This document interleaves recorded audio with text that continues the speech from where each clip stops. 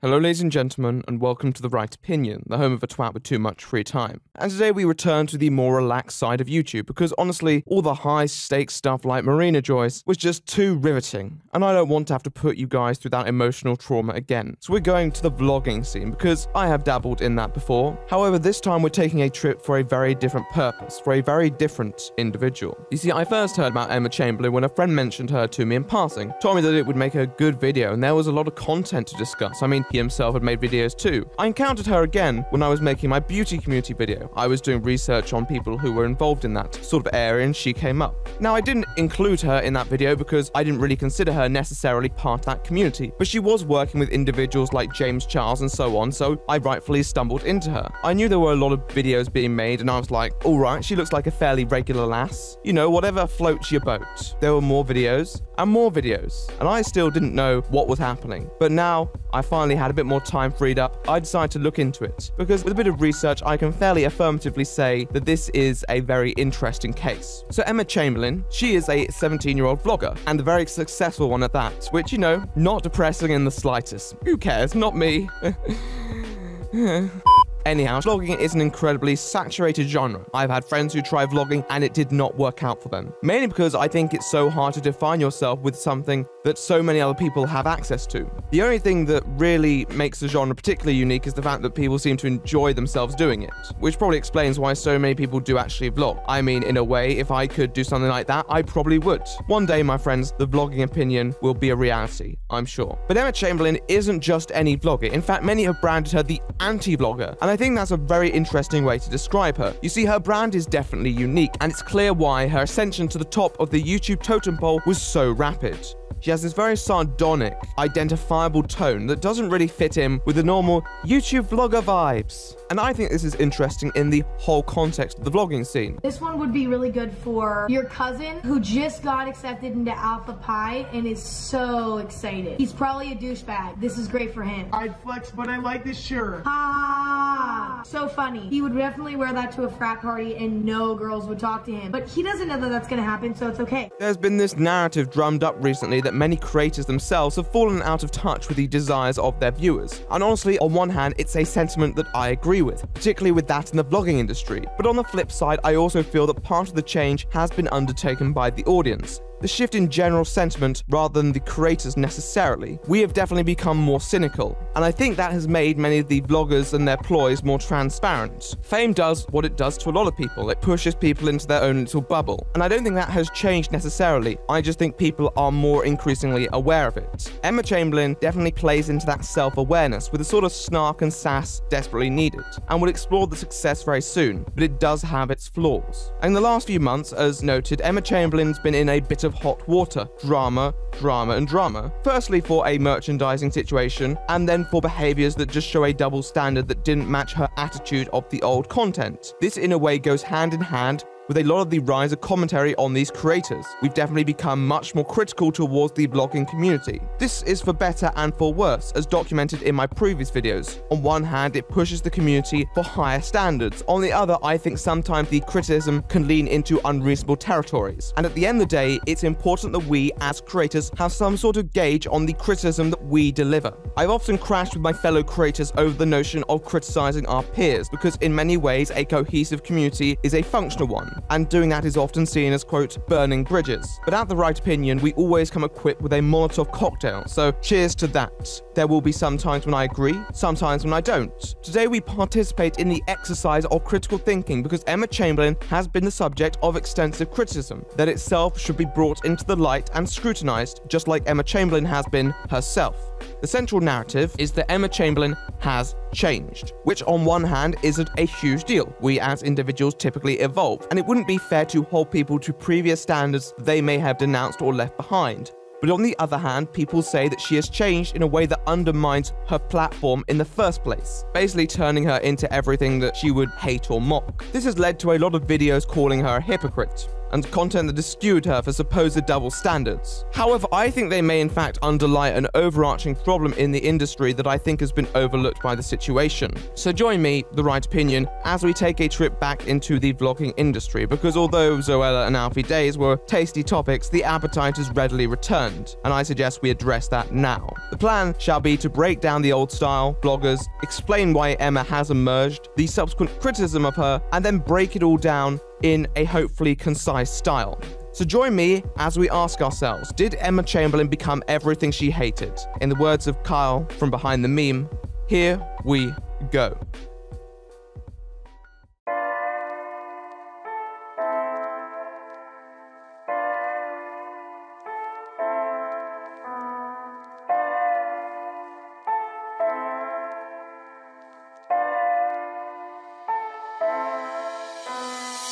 Vlogging has really emerged in the last few years, and I've documented this before, but there is something very intimate about the relationship that is created. When we look over the last few years, we can see a very interesting trend. There are creators like Alfie Days, Tyler Oakley, Zoella, Casper Lee, who really came out as the vloggers to be reckoned with. Now, I've said this before, and I'll probably say it again, but I don't really rate them, mainly because I honestly found them far too saccharine for my bitter taste. Guess who's back again, Alfie's back.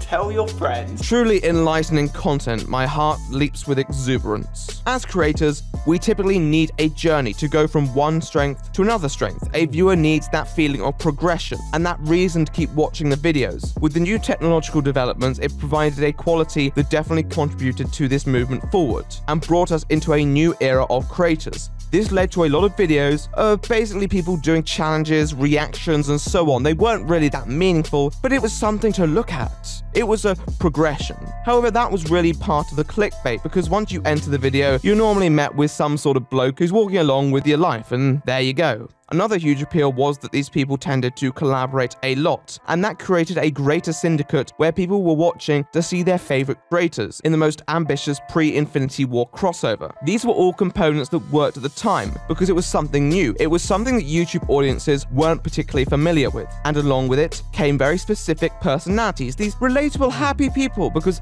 back then demographics and culture just seemed to be aspiring for something a bit happier than what we're looking for today. These happy friends seeing each other doing all these wacky challenges. Haha, wow, those two guys kissed. Isn't that crazy? I want to die. The thing is that it seems over the last couple years we have evolved our taste and no longer want everyone to be friends anymore. We no longer want people to just be collaborating because it gets boring. And anyway, another more creative, more interesting genre has taken the place of that idea. It's called storytime animation. And I've had my criticisms of those creators, but let me tell you, on a purely entertainment-based value, they beat the old community vloggers on every single front. And they do something else, which is much more genius. They appeal to nostalgia, which is not only timeless, but always something looked on with more rose-colored glasses, thus matching the tone of Glee much more. And as culture itself becomes much darker in the last few years, I mean, hell, one of the biggest songs of 2017 was the Suicide Hotline number. These old community vloggers are starting to look like they've been left behind. There are many other elements that have played into their failure, the lack of progression. I mean, they've all bought their mansion, cozied up to themselves. What else are they gonna do? But it's more than just that. This is where we reintroduce commentary, which, as mentioned earlier,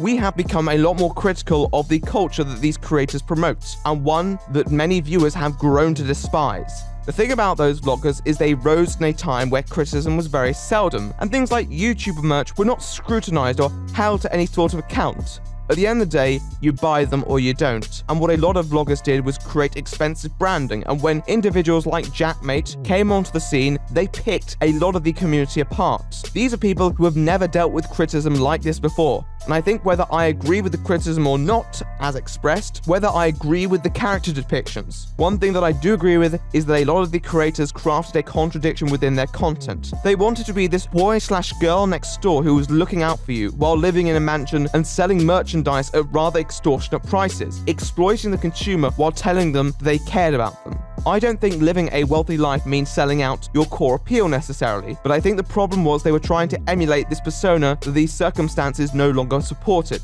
and therefore a lot of them felt forced. So what has happened? Well, Vlogging has appeared to go the way of the anti-hero of recent. We don't want people who try to be perfect human beings and transcend us with their wonderful advice, because at the end of the day, none of us are perfect. And given the sheer misery in the last couple of years, we don't want unconditionally happy people. Those days are gone. Cometh the hour, cometh the obnoxious, inappropriate, but still somewhat redeemable characters. We were looking for an edge, and that transformation was coming gradually. People seemed increasingly desperate for a defining feature rather than just the fact that they were friends, and they existed and they did challenges. This was a new energy to a lot of styles. Compare the past popular vlogger. And my new boots. These are from Russell and Bromley, and they are perfect for rainy, cold days where you've got to trek around town getting all the last minute presents. You're gonna stay here. You look so tiny compared to that unit. Right, we can jump in the car and make our way into town. We got the radio tunes on.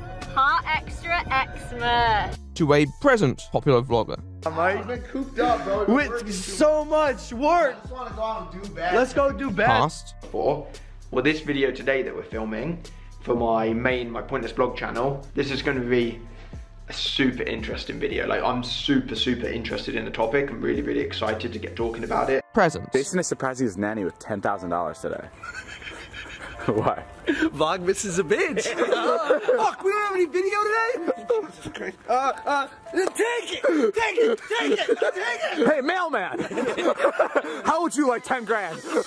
Also, this kind of explains why a lot of the older vloggers were British and the newer ones are American. I mean, can you see Zoella being that loud and out there? I'm just saying. I feel like this has been happening over the last few years with these new vloggers. The reason I'm saying this is because I think some people see Chamberlain as a dramatic shift, but I much more see her as a completion of a very interesting cycle, to finally expel the previous generation of vloggers, who themselves were viewed as these rather softly elitist bunch of creators who enabled a facade when the truth was much different. And whereas other new vloggers have certainly challenged that, there is still an element of superficiality. And that's what changes with Emma Chamberlain.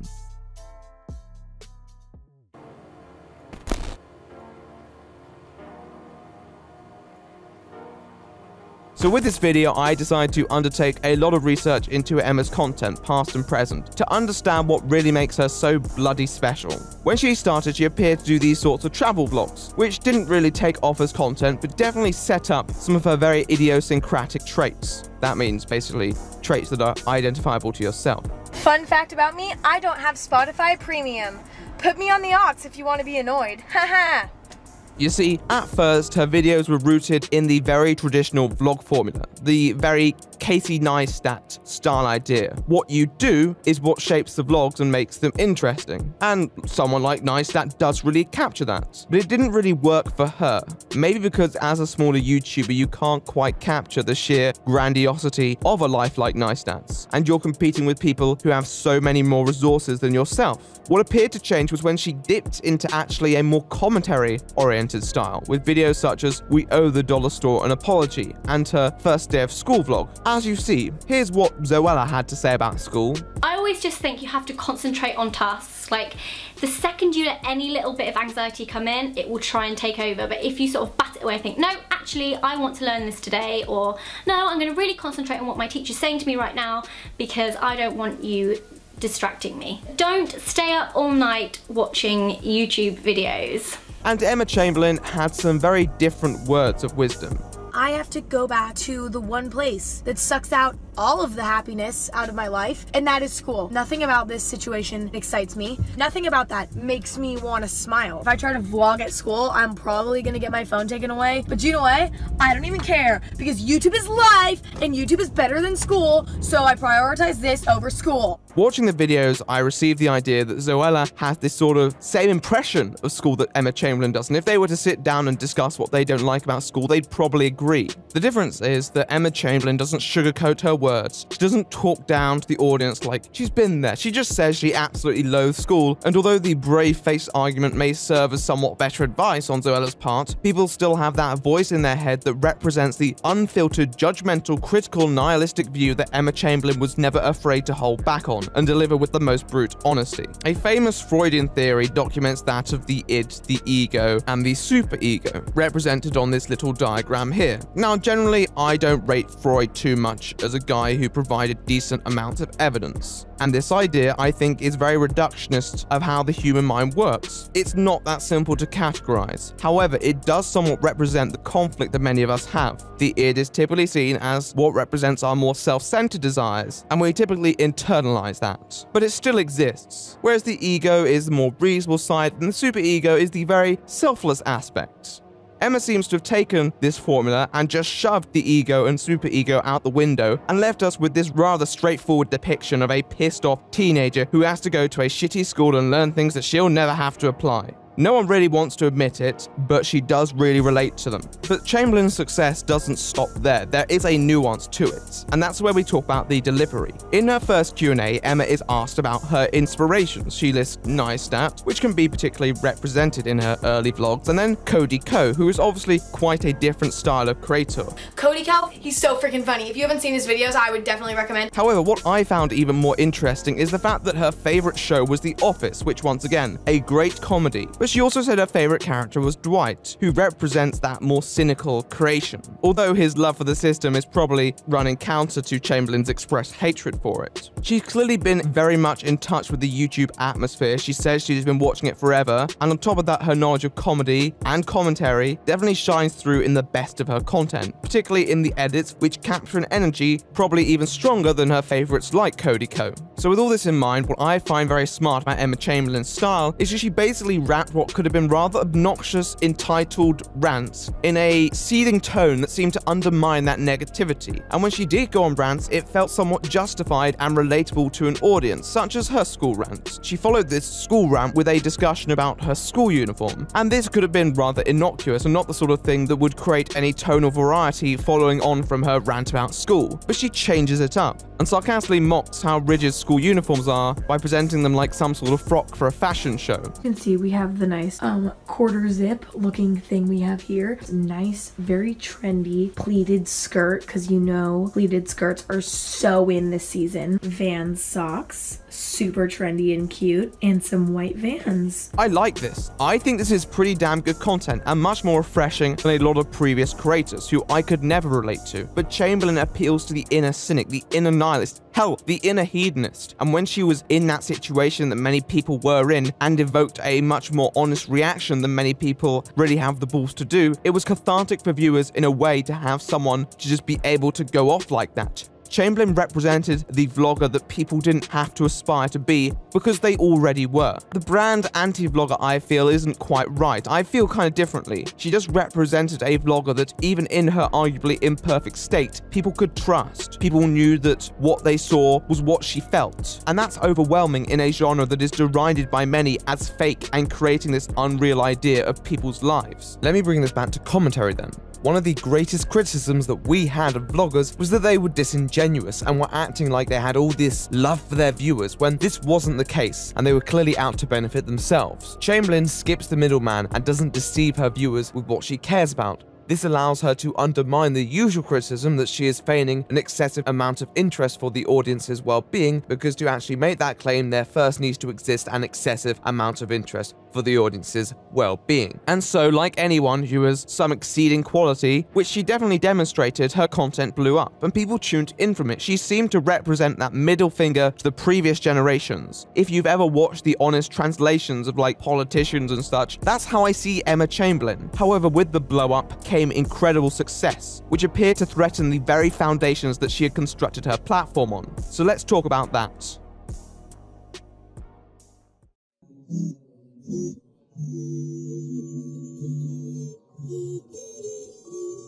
Emma Chamberlain's growth came incredibly fast. post, and with her rather admirable work ethic and the consistency of her content, meant that it just created this huge snowball effect that keeps on rolling. However, when you acquire such a reputation, one of the things that many people will advise you to do is move to a city which is considered an entertainment hub. The reason this is because although you can film a YouTube video anywhere, there are many more opportunities that YouTube can launch, which can only be fully realized by going places, and the obvious choice for those in the media industry is Los Angeles, California. Another big reason to do this is because you normally enter deals, partnerships, sponsorships. You know, this is how the modern creator makes the real bucks. YouTube is an unreliable method of income. There are many more sources that provide stability, and like anyone, Emma decided to pursue those. One of those was the ever-reliable YouTuber merchandise. Many creators, large and small, have generated a lot of additional profit for themselves through the trusty commodities that they can flog to their audiences. But you see, this time there was a different, more creative idea. You see, Emma, or more likely her agents, decided that it would be an interesting business move to pixelate the merch. I assumed to create some sort of aura of mystery,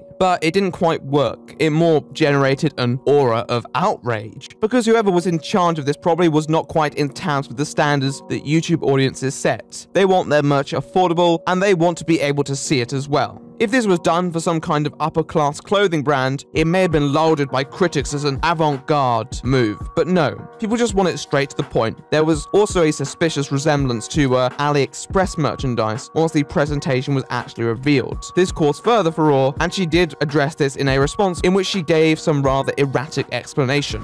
Oh, back to what we were talking about. Somebody said that my clothing line's really expensive. I'd like to say that I didn't come up with the prices for my clothing line. Yes, it's technically mine, I guess, but not really, because all I did was design the clothes and half of it, yeah. So like, it's not really up to me, those things, and honestly, I agree. I think it's really, really expensive, and honestly, I would be a little bit triggered too. And surprise, surprise, this didn't appease the masses either. After all, she has to anticipate, to an extent, that merchandise with her name will delegate her some responsibility. It is an implicit endorsement of the prices regardless, and that means having more foresight when you enter these deals. And as I said in my Smosh video, that's what makes businesses so dangerous in their influence. You're the person who's gonna suffer the flack, and when responding to such criticism, you have to keep that in mind. This incident in particular really galvanized the narrative that she had kind of sold out, that she was essentially becoming everything that she had previously mocked and criticized, which was supposedly illuminated by moments like these.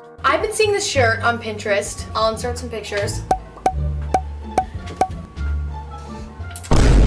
So this shirt, $450.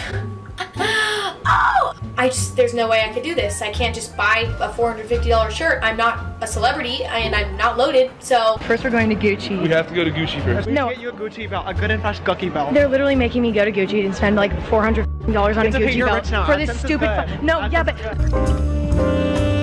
feeling like a real big fat right now. Yeah, I feel like a douchebag every day carrying this around. Yeah. But I have to. First I got these socks. I got a Gucci fanny pack. Now Grayson, you to show yours that we're doing one at a time. I got my Gucci slides. Then after that, I'm gonna go thrifting for a little bit because I need to do some hardcore thrifting. I haven't thrifted in a very long time. When I go thrifting, I don't feel bad about buying new things because thrifting is so cheap, so it's not even an issue. The other day, I was walking around Melrose in LA. There's a lot of cool vintage stores and they're all overpriced, but whatever. I had narrowed it down to 20, but I was like, this is going to be at least $2,000 if I buy all these jeans, meaning that I have to narrow it down a little bit more. Well, and I spent dollars on jeans, but the thing is that I've never been happier to do something in my life. I was thrilled to give her all my money. Further to this, like the community does, there were a load more allegations dealt out. Some to do with bullying, insensitive tweets, and also a very bizarre one about blackface, which is clearly just some fairly cheap makeup. I mean, it was from the dollar store. And what had occurred was the classic slippery slope of criticism. As soon as one vaguely reasonable criticism came out against her, a load more follow, each more ridiculous than the last. However, we're going to set those aside and say, in my opinion, I think most of them are fairly unfounded, and without further evidence, and clear evidence at least, it's hard to buy into them. So, I want to discuss the greater narrative itself. that she as a person has changed, which, you know, looking at what we do have, is a credible theory. But the thing is, in spite of the criticism that I think can be levied against her with regards to her personality, I honestly don't think she herself ever changed that much. I think if you look at her old content, that cynicism, that attitude is still there. In fact, the whole situation, in my opinion, exposes how the only thing that changes is the circumstance which altered the interpretation of her content. Chamberlain was never your happy girl next door. She wasn't a bad person per se, but her brand was on the basis of being rather brutal and open in her pursuits for success. Therefore, a lot of her attitude can be explained by that. She didn't wear Gucci because she wasn't, quote, famous, and now she is famous, well, she's gonna wear Gucci. I mean, she was a stingy lass who wouldn't even shell out on Spotify Premium, and now she's probably turning in the racks. She's probably got a Tidal account too, which, no, isn't the most advisable thing regardless, but still. At the end of the day, the people who put someone like Emma Chamberlain on a podium can't be surprised in a way at these consequences. I think many people had Emma viewed as this sort of populist vlogger who represented that movement against the establishment of previous vloggers. However, what I think she often represented was herself. And because she was living a fairly regular life at that point, that on the basis of itself tended to resonate with a lot of viewers who also had their own concerns. And now she's part of the industry and the circumstances have changed. She still has those principles, they're just not as relatable. She always came across as a rather amoral person on these issues. But buying gifts is so stressful. Every single year I have a very tough time buying gifts for people because number one, I don't want to spend money on anyone. That's the thing, she hasn't changed. It's just her circumstances that have. And because Emma is no longer going to school, because she's no longer doing the things that normal people do, she loses that factor of being that person. However, on the other hand, I still think she's retained a lot of these key commentary components. One of her newest videos was very similar in tone to the older ones. The only thing I'd say is that the editing is becoming more overbearing than her old stuff. And although it's definitely welcome, it's sometimes a bit too much. Let's just get right into it.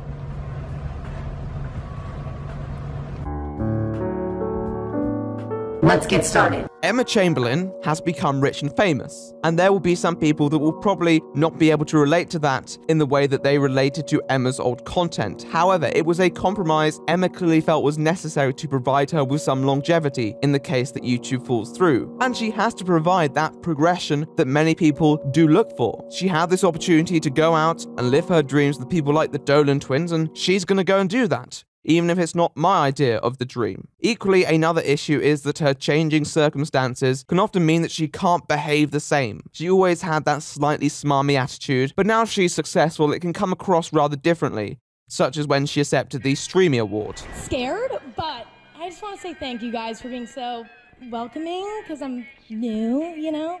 It's been great. Thanks, I guess. As a larger creator, you can't make a moment like that kind of awkward and sarcastic, or else it just feels inherently condescending to the audience, and extremely, extremely awkward. And once again, I feel like as a person, she hasn't changed, and that may be part of the problem, because although I feel she should definitely retain a grip on those traits that make her content appealing, if you want to stay in touch with your audience, you have to be somewhat respondent to your changing relationship with them, and the responsibility that that ensues. With that said, she has no obligation to, and as it stands, she is relatively successful, and although backlash is inevitable, I don't think it's significant enough to phase her, and she still has a lot of appealing elements. The question of this video then was one that yielded from a lot of videos that I'd watched on her, with those labels and how she's changed. Did she become everything she hated? And I think the fallacy lies within the question in a way, because I don't think Emma ever hated the opportunism of her previous generation. She just never tried to cover it up in any other way necessarily, other than the way it affected her as a person. And at the start, she never had the opportunities that those previous generation style vloggers had. However, her style did bring a refreshing take to those who wanted something more believable, and that overlapped into the conflicts of interest we're witnessing today, because those opportunities came and she took them and did what many other vloggers have already done, and she never claimed to be against that. I understood that many people may argue that the fame has gone to her head, but I think it's more the fame has changed her lifestyle in a way that differentiates it from what made it relatable in the first place for some viewers, and thus affecting the relationship. I think that's irreconcilable in a way, because seeing someone whine about school is different to seeing someone whine about something you can't relate to, particularly in relativity to your state. Seeing rich people complain is never fun. With that said, she has mostly avoided as coming across as too petty, and she's still doing well with audience reception. And so, in that instance, I have to give credit to her. She's definitely slipped up from time to time, but as someone who is 17 who has blown up so incredibly quickly, I think she is handling it rather well. The story of Emma Chamberlain is one that is rather interesting because she is a significant character in the recent evolution of vlogging, definitely representing a very new attitude. At the same time, it seems that people wanted to associate that new attitude with a more grassroots mentality, when really I think she was just expressing her own interests and her problems, and then the people related. And now those interests and those problems are different, and people no longer relate. Does that interfere with her content for some viewers? Sure, but there are still a lot of people who find appeal within her delivery and her style, which is still unique, and her rather savage nature, which is something that I think can overshadow any consistencies with her past self. Whether her new brand will prevail, well, I guess we'll have to wait and see.